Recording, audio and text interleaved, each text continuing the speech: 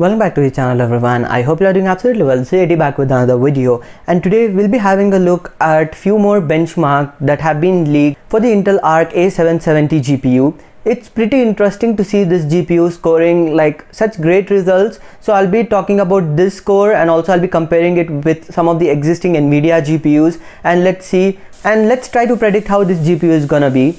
Hey guys, all about technology 24/7 here. If you like what you're watching, I would appreciate if you subscribe to the channel and turn on notifications so that you receive all the latest updates from my channel. Also like this video if you did.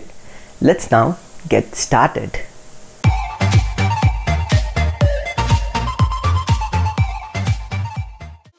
So talking about this upcoming GPU from Intel, that's Arc A770, we all are hoping that its performance would be like on par with an RTX 3070 or an RTX 3060 Ti or even RTX 3070 Ti. Like based on what the hype has been created, it's looking like that. But with these benchmark results, guys, I must say things are not looking that good, because the benchmark what we are seeing here, as you can see on the screen, it clearly shows that the standard overall score is 500. When we compare this result with an RTX 3070, RTX 3070 scores more than what this A770 from Intel is able to score. But do bear this in mind, there are various factors for this. Like this is a pre-release, I mean it's not yet released, and talking about the drivers, driver update team is still working and drivers are not up to date as of now.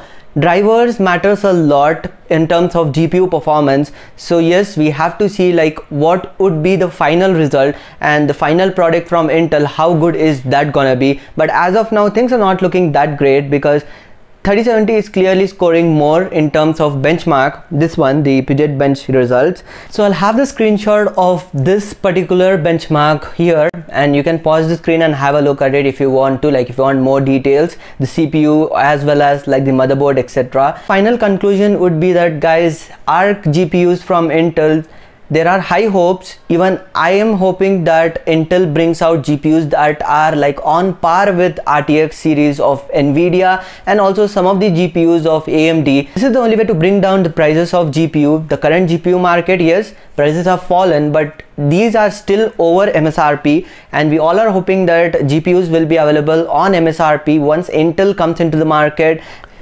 So let's wait and see what happens. So guys, this was a quick little video talking about the latest benchmark of Intel Arc A770. What do you guys think about this? Do let me know your thoughts in the comment section. So that's pretty much it for this video. If you liked it, please give it a big thumbs up and do subscribe to the channel for more videos like this. Also follow me on Instagram, link is in the description. This is all about technology 24/7. Signing off for the moment. You guys have a great day. Peace.